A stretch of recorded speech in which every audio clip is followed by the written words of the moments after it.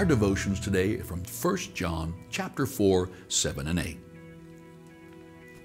Becoming a Christian is a fantastic first step. But if you want your life to change, develop your love walk.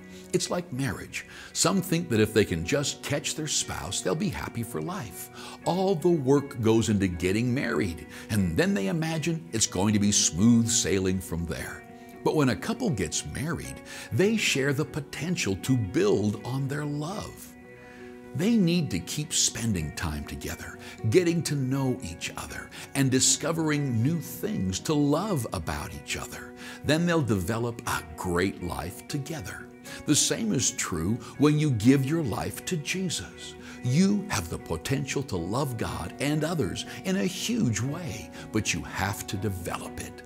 As you develop your love for God and your experience of His love for you, something in you will change. Loving people unconditionally will become easier, and as a result, people will be attracted to you. You see, our world today is love-starved, so you have to be careful. People are attracted to the feeling of being loved unconditionally.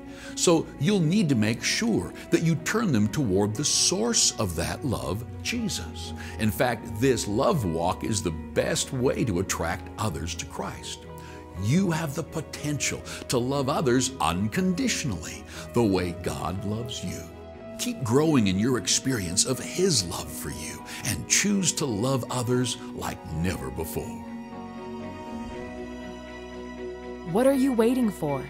Pledge a generous gift to spread the gospel around the world.